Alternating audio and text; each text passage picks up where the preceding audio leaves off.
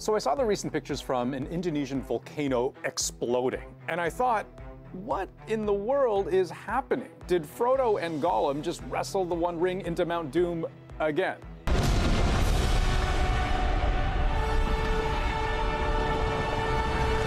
Indonesia is seismically active. It's part of the Ring of Fire, where eruptions are pretty common.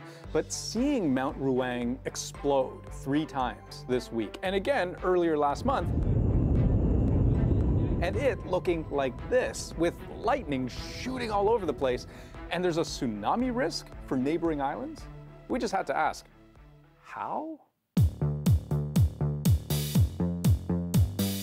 So I just want to be clear, the lightning you see here isn't just part of some other storm that rolled in coincidentally at the same time as the eruption. This lightning formed because of the eruption. So sometimes when a volcano does its thing, the lava just sort of dribbles out and down the mountain. But other times, it explodes upwards into this massive column of ash, dust, rock, gas, lava, and that soupy, sooty mess is ionizing. What does that mean? Well, when you rub 2 things together, what can happen is that you're actually like scraping electrons off of atoms. They're bouncing around.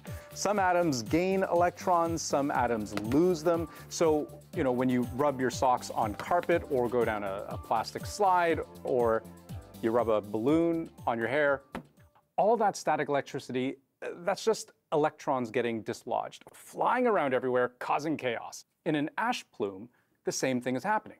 All the heat and friction from all the junk in that plume rubbing and knocking against itself causes electrons to bounce around. What you end up with is a jumble of ions. Negative ions when you've got too many electrons, and positive ions when you have too few.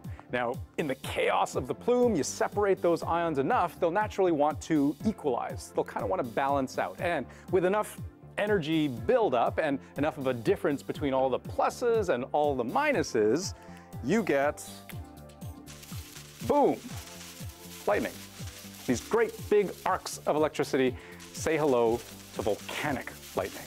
A terrifying scene as fire and lightning fill the sky. But if that's how volcanoes make lightning, why don't we see that every time there's a big plume of ash? Places where there are a lot of explosive volcanoes, like where 2 of the Earth's plates are colliding, one is going under the other, like in Indonesia, can have a lot of explosive eruptions. And then the weather conditions, like the amount of moisture available, can also play a role in whether there's a lot of lightning. And that's not the only thing that sets this volcano apart from many others.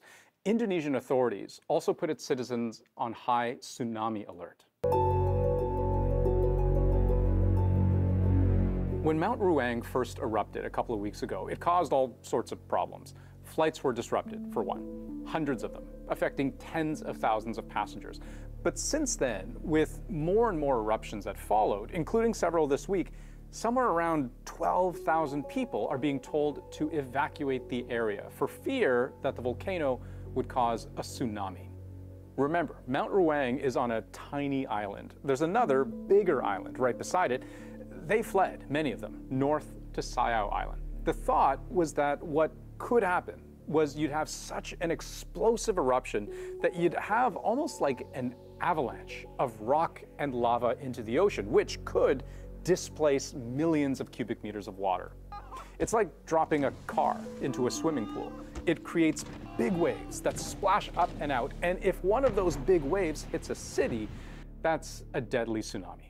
So normally we think of ash, we think of lava, we think of mud flows, but we don't think of tsunami. And it's actually happened before. In Indonesia, 2018, Mount Krakatoa. An eruption caused a huge part of the volcano itself to collapse, over 2/3 of its volume. Before the eruption, this volcano was more than 300 meters high. After the eruption, it was about 100 meters high. These huge chunks of earth and rock slid into the ocean, and that displaced so much water, it created these big 5-meter high waves that ended up devastating hundreds of kilometers of coastline, killing more than 400 people, injuring nearly 15,000 more, and displacing about 40,000 people. Now, Not everyone thinks a tsunami may even come with Mount Ruang this time, but everyone does seem to agree it's impossible to know for sure, and taking precautions just makes sense. Because there's another island right nearby, the people are very close, and that means if a tsunami did happen, there'd be almost no warning.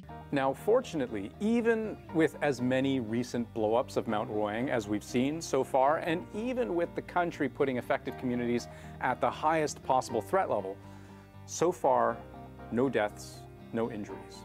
Sure, small rocks are falling onto people's homes. Ash blotted out the sun enough for drivers to need headlights on during the day, and it's wafting west as far as Malaysia. But so far, not a catastrophe.